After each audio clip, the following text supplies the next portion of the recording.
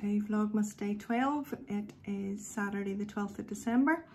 We've had an early lunch here. Andrew is working himself this weekend, so it means he can get on and get started and hopefully get finished up on reasonable time for Saturday evening. I have done my last chores in the kitchen that I wanted to get done for the weekend, and you'll have seen that. And I am ready now to have the afternoon to myself. I want to do some of my cross stitch. I want to get my Dance Like No One's watching cowl skeined up and into a project bag and ready for starting later on.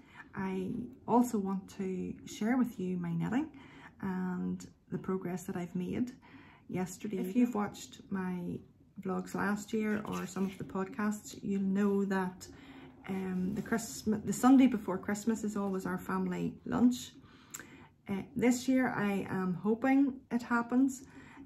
It will all depend on how everyone is this week. The restrictions allow us to meet together for a few days over Christmas, but I'm living in anticipation and hoping that it will happen. We'll see, but I'm going to plan the menu anyway, and it can all be frozen if we don't need it, but here's hoping. Starter, I decided to make some pate type dish. Andrew seen this on cookery program last Sunday, and he gave me the idea, so I found a recipe in the Aga book. It's the Campo, I think it's called.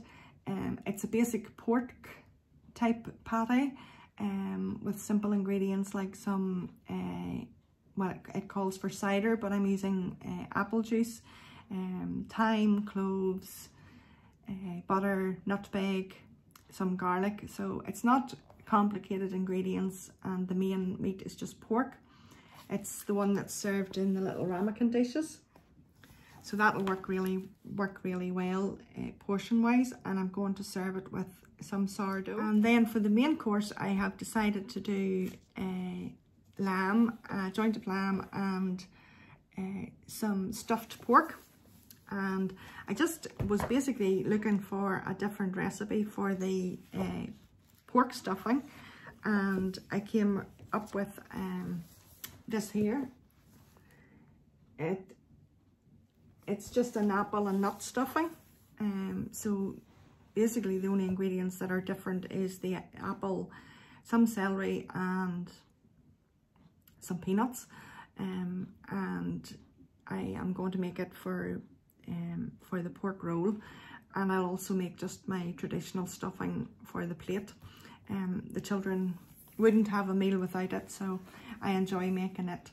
And then for dessert, I am doing traditional Christmas pudding, and that's what I've spent the last few minutes doing. I am just going to put these cookbooks away and get organised to head down to my craft room. So I'm going to pop off, get on with the rest of my afternoon, and we'll pop in a little bit later on.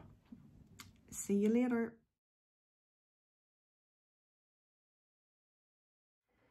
Good evening. I'm just popping in again this evening to wrap up the vlog, and as I said I would do, I would show you my knitting update from yesterday.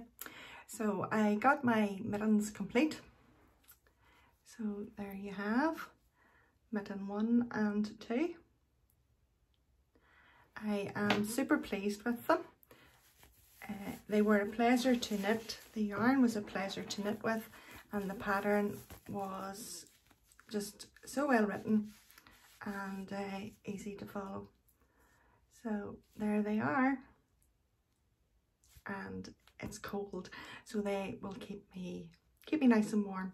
So I'm really pleased to have them finished, and I now have my lovely Robin project bag to tidy up and put away. So I also this afternoon then I also got my yarn skeined up for the Dance Like No One's Watching cowl. It is beautiful yarn. It is so soft, and I love the colours in it. As I said, I was going to put